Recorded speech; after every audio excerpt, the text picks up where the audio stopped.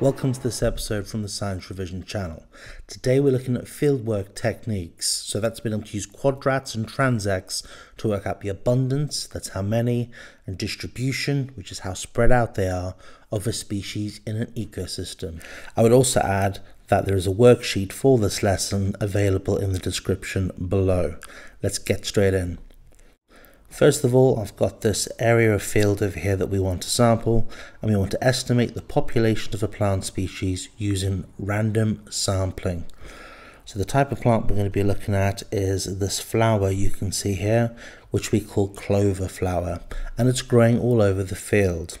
So the question that you could be asked is to work out an estimate for how much clover flower is growing in that field. Well, here's our area to be sampled, and the first thing that we need to do is we need to work out the size, the area of that field. A good piece of equipment we can use for that is a tape measure, or this device here called a trundle wheel. Every time it clicks, that's an extra meter.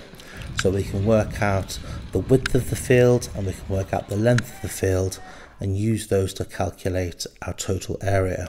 So we can see the width is 30 meters, the length is 55 meters, and when we multiply those two together, it gives us 1,650 square meters where this clover flower is growing. The next stage is to make sure that you randomly select the areas where you're going to put your quadrat.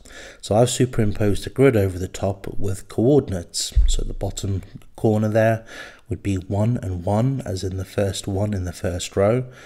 We then have 1 and 30, which is again the first one, and then we have the 30th, and then we have in the top right corner there 55 and 30, with the idea being I'd use a random number generator to be able to decide where my quadrats would go.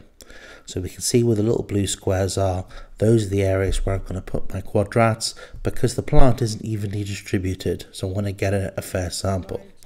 So here I've placed my quadrat on the floor in that particular zone, and I'm counting the number of clover flower. Now, just to make it easier for you to see here, I'm just putting a little yellow dot on top of each of the clover flowers, and as I count along, I'm looking in each little square. Okay, this is a 0.25 meter quadrat. It is 55. So here we have quadrat number 1, and there were 55 clover flowers in that first quadrat. And then repeat that for quadrat 2, for quadrat 3, and so on, and you get the values that you see in my table.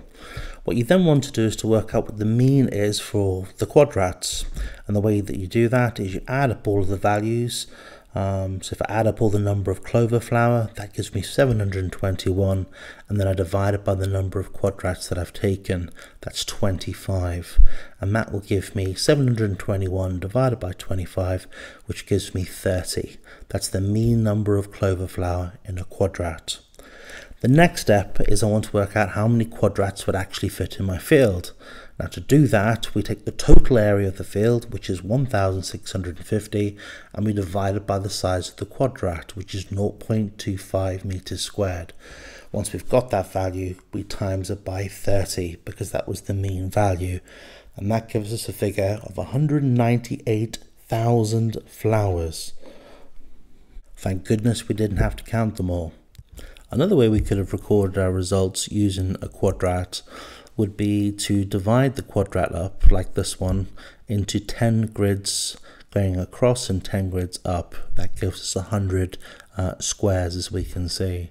And what we can do is we can use this to work out the percentage cover in each quadrat. So rather than say there were 55, we can look at how many grids are filled up.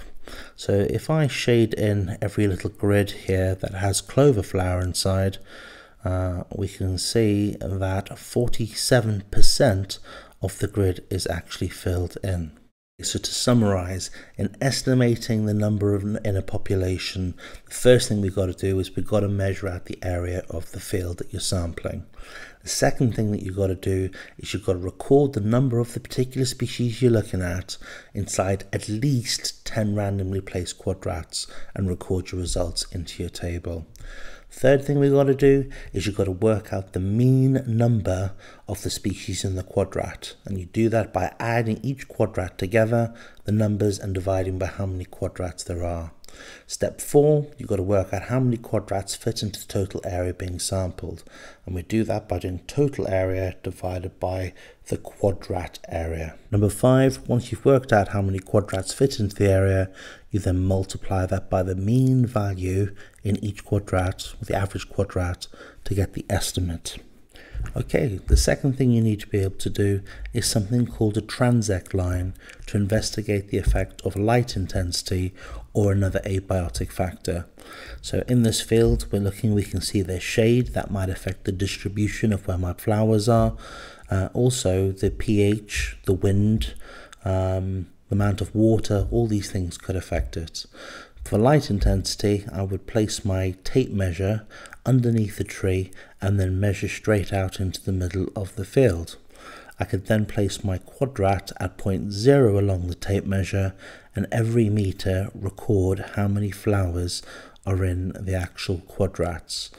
So we can see here in the table above, 0 in the first, 0 in the second, there were 2, then 5, then 6, so we can see the number is going up, the number of flowers. Eventually, if I plot that data on a graph like this, and the exam board expects you to know what this type of graph means, we can see as the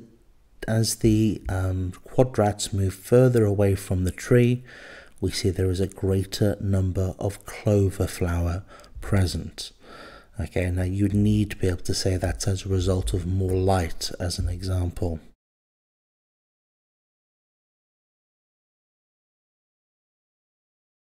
So to summarize how you do a line transect, all you've got to do is place the tape measure underneath the tree in the shade, right at the trunk, and then move it out into the open, with the idea being of placing the quadrat at the 0 meter mark and then gradually moving the quadrat along the line, taking regular samples at regular intervals along the tape measure.